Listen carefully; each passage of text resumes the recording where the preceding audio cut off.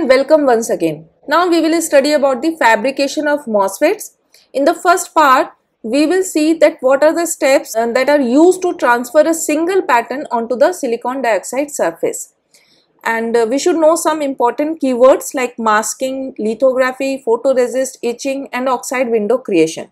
This video will be very helpful for those who are preparing for university institute semester exams and practical vivas along with placement interviews and VLSI training. So please watch this video completely. So in this video we are going to see that how this window is created onto this silicon dioxide layer.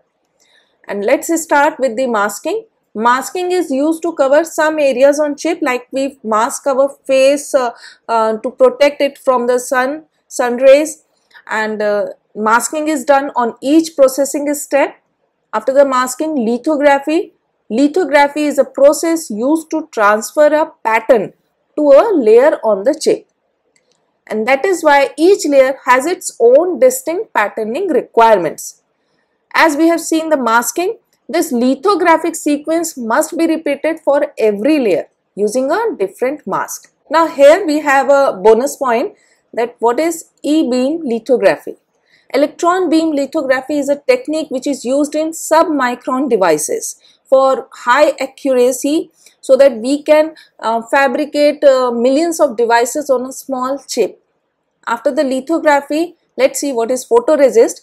Photoresist. It is a light sensitive acid resistant organic polymer. Now there are two types of photoresist, positive and negative photoresist. Many times the difference between them are asked, so I have written some differences. The first one is positive PR is initially insoluble and it becomes soluble after exposure to UV light. Just opposite, negative PR is initially soluble and after exposure it becomes insoluble.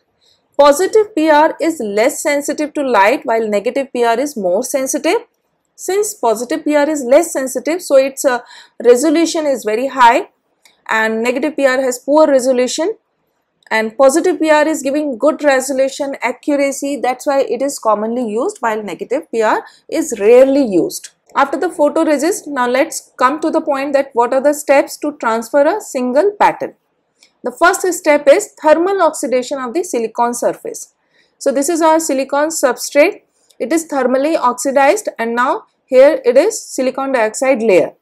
The thickness of this oxide layer may vary from 1 micron meter to 0.0125 micron meter. The second step is the use of photoresist layer. Entire oxide surface, look at here in the diagram.